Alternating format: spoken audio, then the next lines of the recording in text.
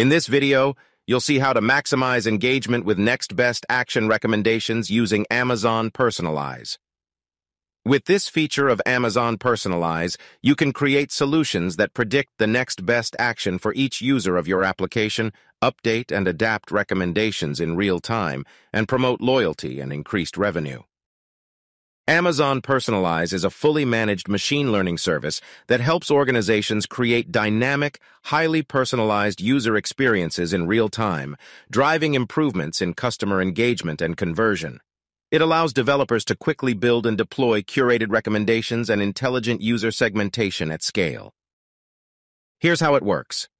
First, add data to Amazon Personalize, either by uploading it directly through an API or by pointing Amazon Personalize to an Amazon S3 bucket. Next, create a solution using the recipe that matches your business need. Next, tune recommendations based on your business context, such as new item bias or specific business metrics like revenue, watch time, or profit. Finally, access recommendations through a real-time API, which can be easily integrated with your application. With Next Best Action, you define actions that are eligible for recommendation, such as enrolling in loyalty programs, signing up for a newsletter or magazine, exploring a new category, or downloading an app. Next Best Action ranks actions based on the propensity of a specific user, and if the data is available, which actions will maximize value to the business. Next Best Action then explores actions until the action interaction threshold is met, and then retrains. Let's take a look. We'll begin in the Amazon Personalize console. To get started with Next Best Action, we must first create a dataset group. For the purposes of this demonstration, we'll use custom resources.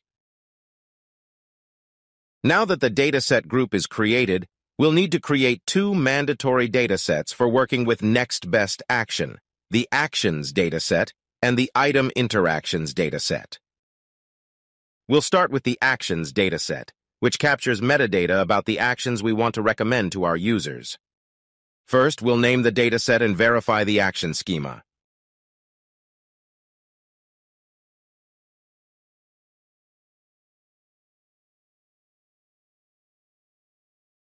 The schema definition includes a unique action ID for each action. The creation timestamp establishes the age of the action so Amazon Personalize can adjust recommendations accordingly. The value is the business value or importance of each action. An action's value can be between 1 to 10, where 10 is the most valuable action possible in the dataset. Value data is one of several inputs used to determine the best action to recommend to users.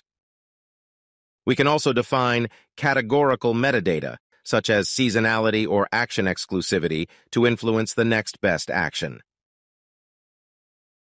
The expiration timestamp specifies the date at which an action is no longer valid. Repeat frequency data specifies how many days Amazon Personalize should wait to recommend a particular action after a user interacts with it.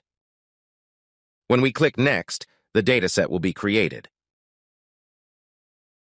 In the meantime, we'll create the dataset import job. We'll store the data in this Amazon S3 location. For demonstration purposes, we've already uploaded data here.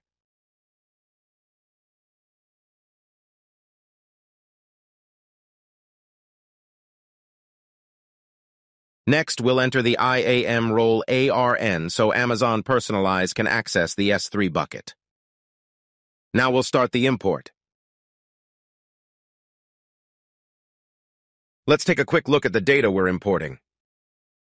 In this example, there are 12 actions. The table lists the action ID, timestamp, value, and metadata for each action. The expiration timestamp and repeat frequency aren't set. We also have the corresponding action interaction data, which we will import in a few moments. This table shows the user ID associated with each session where a user interacted with a particular action. The event type data indicates whether the action was viewed, taken, or not taken by the user. For example, if a user was offered an action called Apply Credit Card and they applied for the credit card, then the event type would be taken. If they declined that offer, the event type would be not taken. Let's go back and configure the Item Interactions dataset.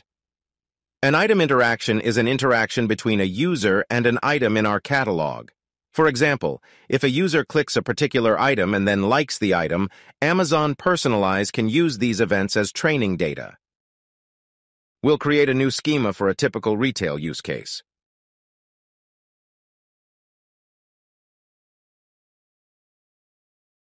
Each item interaction consists of a user ID, item ID, timestamp, event type, and any additional data about the interaction, such as categorical metadata.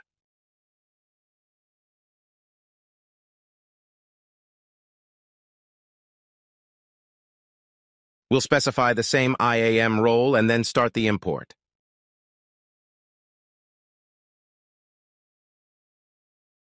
At this point, we have imported the two mandatory datasets and can begin training the model. If we have action interactions data to add to the mix, the model can give more meaningful recommendations. For this example, we have an action interactions dataset, so let's import it.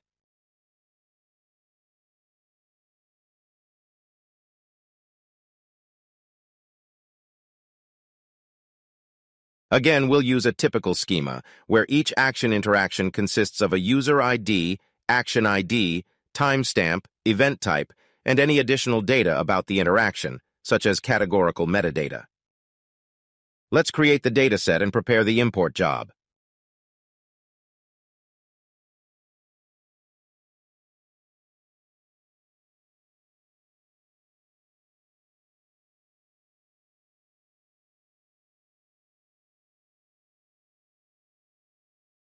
The item interactions dataset is active and the others are in progress. We can monitor their progress on the datasets page. Let's view the actions dataset. The dataset is active and the import job is still in progress.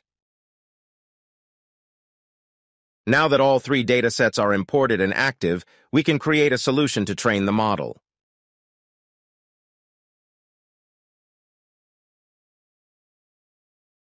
For the solution type, we'll select Action Recommendation, which predicts the actions users will most likely take. The pre-configured recipe is called AWS Next Best Action. Under Hyperparameter Configuration, we'll retain the default action optimization period, which looks at the next 14 days when predicting the next best action for a user. Let's create the solution. We can view the solution on the Solutions and Recipes page. The solution status is active. We can drill down to see the solution version metrics. The solution version can take up to 48 hours to create. For the purposes of this demo, let's switch to a solution version that has already been created with metrics. The metrics include normalized discounted cumulative gain, recall, precision, area under the curve, and coverage. The area under the curve metric indicates that the model is performing very well here.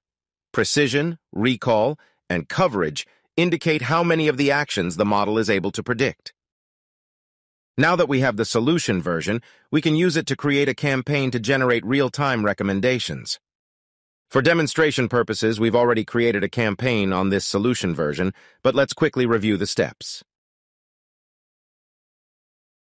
First, choose the solution and the solution version.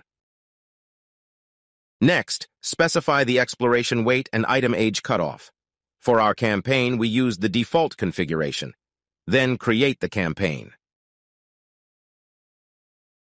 Let's return to the existing campaign, which is already active. We'll test the campaign by generating recommendations for a fictitious user. These scores indicate that the user has a propensity to buy in Category 4. If we offer them a loyalty subscription and credit card application, they have a high likelihood of taking action on these offers. We also can filter on action recommendations and action metadata. For example, this filter excludes the action ID where the action interaction event type is not taken. In other words, if a user doesn't show interest in a particular action, don't recommend that action to the user again. Similarly, this filter excludes the action ID according to specified metadata. In this case, if metadata 1 has a value of F, then don't show this recommendation. For the purposes of this demo, F represents a loyalty subscription.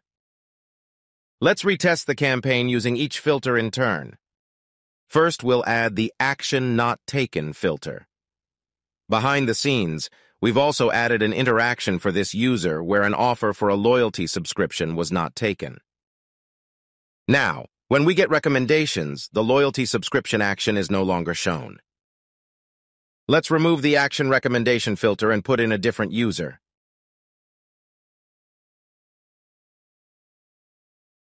Four recommendations were generated. Now let's add the metadata filter.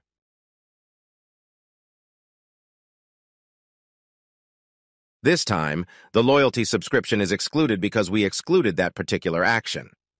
In this way, you can get real-time next best actions based on custom criteria to maintain recommendation relevance. You've just seen how to maximize engagement with next best action recommendations. You can learn more about this topic in the description and links for this video. Thanks for watching. Now it's your turn to try.